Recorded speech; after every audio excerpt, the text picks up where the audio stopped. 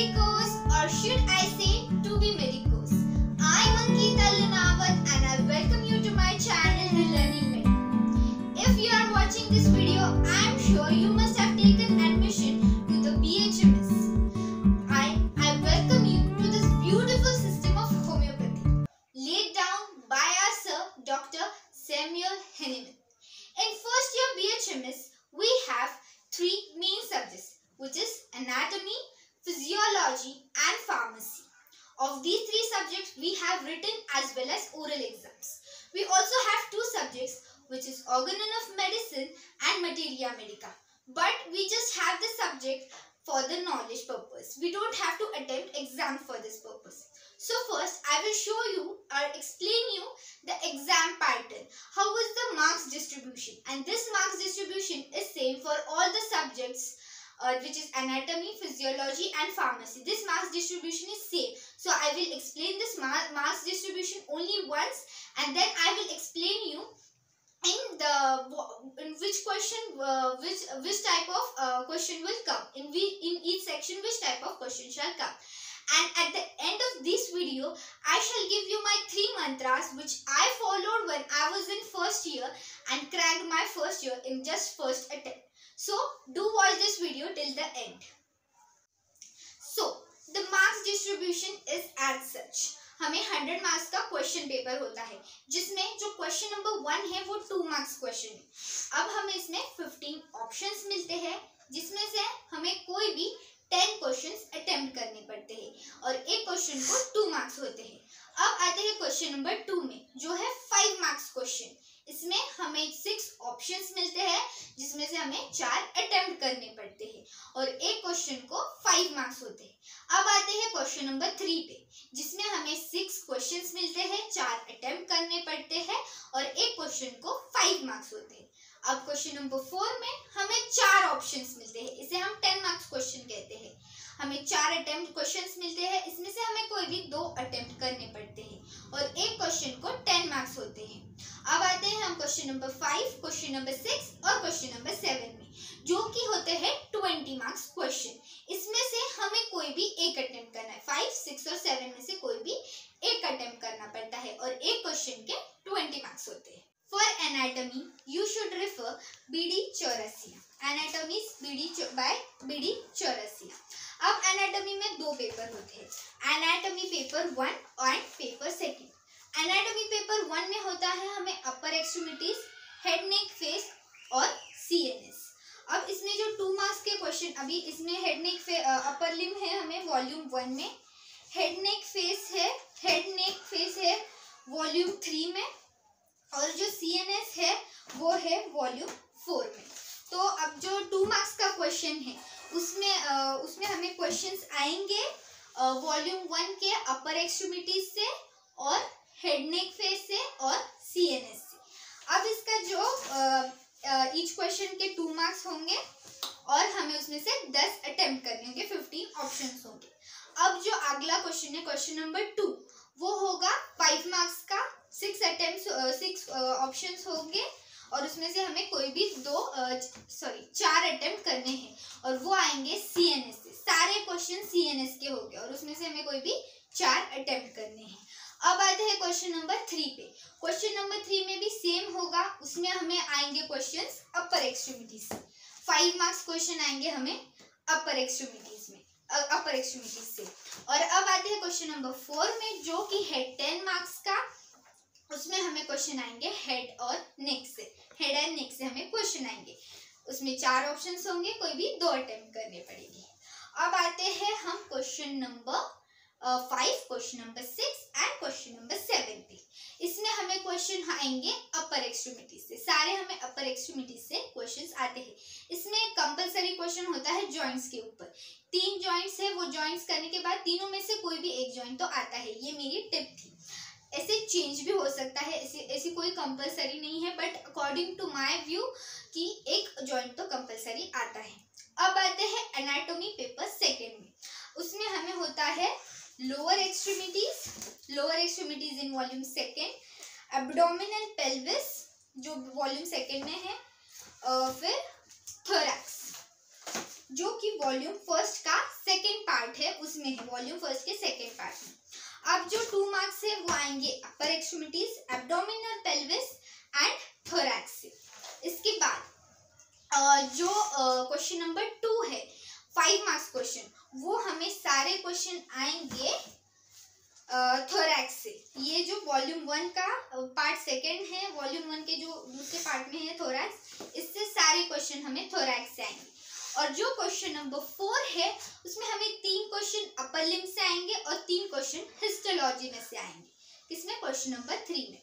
और question number 4 में हमें 10 मार्क्स क्वेश्चन आएगा और तीनों आएंगे हमें अपर एक्सट्रीमिटीज से, तीनों क्वेश्चन आएंगे जो कि है वॉल्यूम सेकेंड में। अब आएंगे हम question number 5, question number 6 and question number 7, जो कि है 20 मार्क्स क्वेश्चन। हमें सारे क्वेश्चंस में एक एक ऑर्गन पूछा जाएगा, जिसमें मेन लिवर, पैंक्रियास, स्प्लीन है। ये तीनों में से एक ऑर्गन तो कंपलसरी आता है, ये मेरा व्यू है, ऐसा कोई कंपल्शन नहीं है, but according to my study of question papers ये जो 3 ऑर्गन्स है ये मेन है और इसमें से एक ऑर्गन्स तो कंपलसरी आता ही है।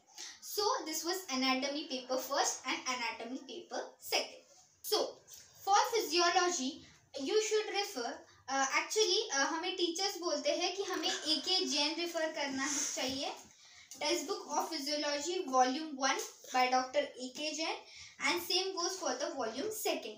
बट एक्चुअली क्या होता है कि A.K. जैन की लैंग्वेज थोड़ी सी डिफिकल्ट होती है। एज अ स्टूडेंट ये मैंने एक्सपीरियंस किया था मेरे फर्स्ट ईयर में। बट अगर आपको नॉलेज बेस के लिए आप लोगे तो आप A.K. जैन भी रेफर करो, बट उसके साथ ही आप मेडिकल फिजियोलॉजी बाय सेमिलिंगम ये भी रेफर करो। ये एक्चुअली बहुत इजी होती है as a student. Exam based questions मतलब एग्जाम में क्वेश्चंस लिखने के लिए, आंसर्स लिखने के लिए बहुत यूजफुल हो जाती है मेडिकल फिजियोलॉजी बाय सेमिलिंगम। इसमें होता है physiology paper 1, physiology paper second, 100 marks each, और इसका भी मार्क्स डिस्ट्रीब्यूशन बिल्कुल सेम है। अब इसमें जो फिजियोलॉजी पेपर 1 है, इसमें फिजियोलॉजी के पेपर 1 में होता है blood and body fluids paper 1 में, फिर आता है रीनल फिजियोलॉजी पेपर 1 में आता है, कार्डियोवैस्कुलर सिस्टम भी पेपर 1 में आता है, रेस्पिरेटरी सिस्टम भी पेपर 1 में आता है, और पेपर सेकेंड में आता है muscle physiology, digestive system, endocrinology, reproductive system, nervous system, ये सब आता है। जिससे एनाटॉमी में 5 मार्क्स के लिए कंपलसरी ये क्वेश्चंस थे, वो क्वेश्चंस थे, ऐसा फिजियोलॉजी में नहीं है। आपको कैसे भी क्वेश्चंस आ सकते हैं, ये एग्जामिनर पे डिपेंड करता है कि वो 5 मार्क्स के लिए कौन सा क्वेश्चन डाल रहा है और 20 मार्क्स के लिए कौन सा क्वेश्चन डाल रहा है। तो एज सच इसमें तो नहीं है, बट इसमें हम सिर्फ डिफरेंशिएट कर सकते हैं। और मैं एक स्टूडेंट के हिसाब से मैं रेफर करूंगी कि आप सेमिलिंगम रेफर कीजिए, और इसके बाद अगर आपके पास टाइम है और आप और एक्सप्लोर करना चाहते हैं फिजियोलॉजी को, तब आप A.K. जैन भी रेफर कर सकते हैं। ऑल्सो फिजियो सेकेंड में हमें बायोकेमिस्ट्री भी होता है पढ़ने को, जिसके लिए मैं आपको रेफर करने को लगाऊंगी यू सत्यनारायण। इसमें हमें ज़्यादा क्वेश्चंस तो नहीं होते बायोकेमिस्ट्री के, बट कुछ सिलेक्टिव क्वेश्चन जैसे विटामिन्स पूछे जाते हैं, लिपिड्स और कार्बोहाइड्रेट्स पूछे जाते हैं, तो कुछ क्वेश्चंस के लिए आप यू सत्यनारायण भी रेफर कर सकते हो।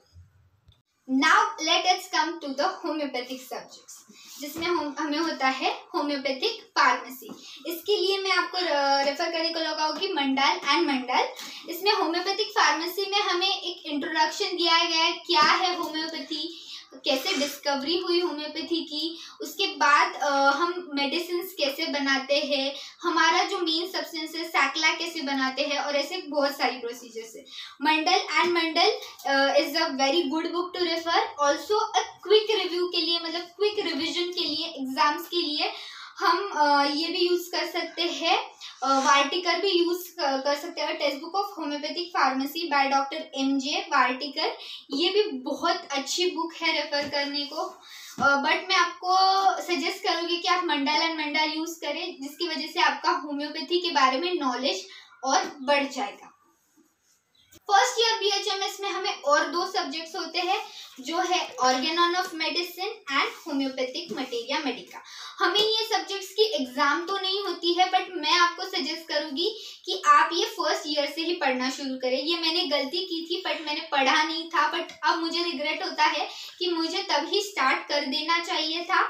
तो इसके लिए Organon of medicine 6th addition Samuel Hahnemann and it was translated by William boric. ये हम ऐसे भी बोल सकते हैं, इट इज बाइबल और Holi Bible for any homeopathic student. And for materia Medica I suggest you to refer Dubey.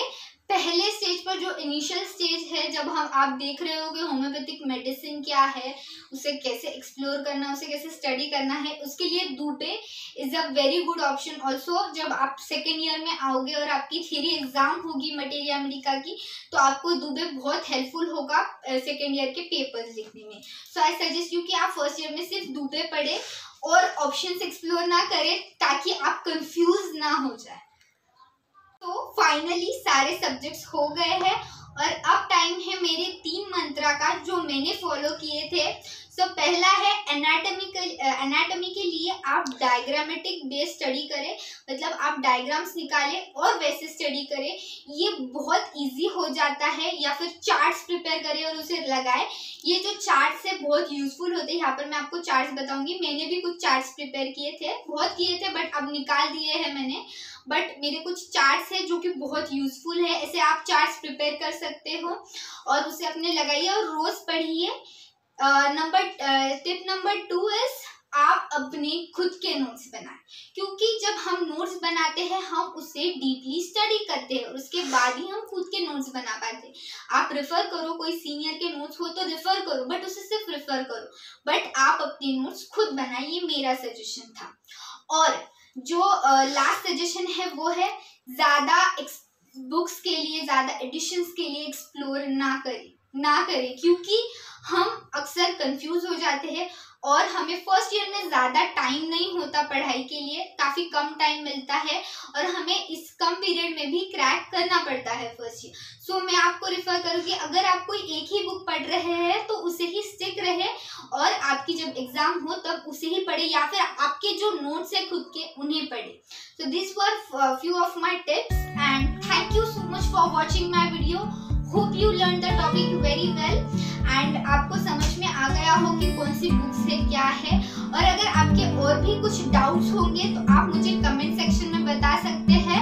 मैं ज़रूर आपके डाउट्स क्लियर करने का ट्राई करूँगी। एंड अगर आपने एडमिशन ले लिया है तो मैंने कुछ वीडियोस भी बनाए हैं तो फिजियोलॉजी के ऊपर, एनाटॉमी के ऊपर, तो आप उन्हें ज़रूर देख लीजिए। लिंक डिस्क्रिप्शन बॉक्स में दी हुई। Thank you so much and have a nice